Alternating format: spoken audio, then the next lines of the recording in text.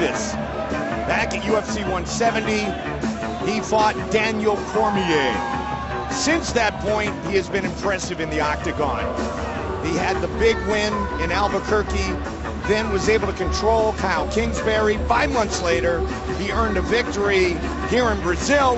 The former walk-on wants his 4th UFC win tonight. Very, very tough guy, very tough wrestler, and one of those guys you hear about just dominating world-class fighters in practice, has endurance for days, and is bound and determined to be one of the best MMA fighters in the world. This is, in my opinion, a great striker versus grappler matchup. Although Pat Cummins can strike and Feixao can grapple, both are known for those other disciplines. Pat Cummins is just one of the best wrestlers in this division, period. And Feixao is a hell of a striker.